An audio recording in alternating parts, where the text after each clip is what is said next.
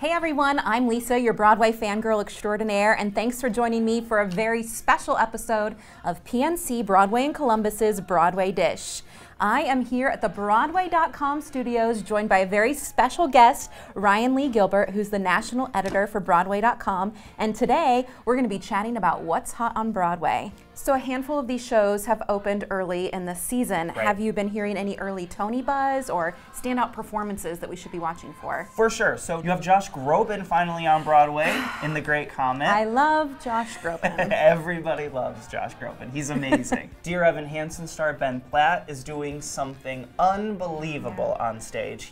I feel like he has a ton of Tony buzz already behind him, and that show just opened. So. I would totally agree with that. Exactly. And Rachel Bay Jones, who's also in Dear Evan Hansen, as his mom. She's a single mom. She has this beautiful song at the end. It's really heartbreaking. Falsettos is a big show people are super excited about. Christian Borle, who's won 2 Tonys already. Andrew Rannells, who's been nominated before. Stephanie J. Block is a former nominee. Brandon Uranowitz.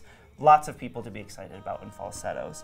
A Bronx Tale, you have newcomers finally on, and then you have like Nick Cordero, who's incredible in it, and people think that he could be a standout star for that show. So lots of Tony buzz already brewing. That's incredible. So we'll see a lot more shows opening in the spring to make it in time for Tony nomination deadlines. So what buzz are you hearing? What do you think are going to be the hot shows? Well, I feel like Hello Dolly. Everyone wants to see Bette Midler as Dolly in Hello Dolly. But also you have Sunset Boulevard coming back with Glenn Close, who's already won a Tony for this role, and then she won the Evening Standard Award in London. People are very excited about that. You have Miss Saigon coming back to Broadway, which people are excited about.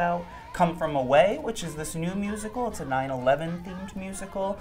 People are really curious about that. It's had some really good showings up until this point, so people are anxious to see what that is capable of. You've also got War Paint, obviously. Right, where with the divas. Right, with the 2 divas as the dueling makeup CEOs warring at one another. Also, you have Charlie and the Chocolate Factory. Right. Christian Borle is going to jump right from Falsettos into that.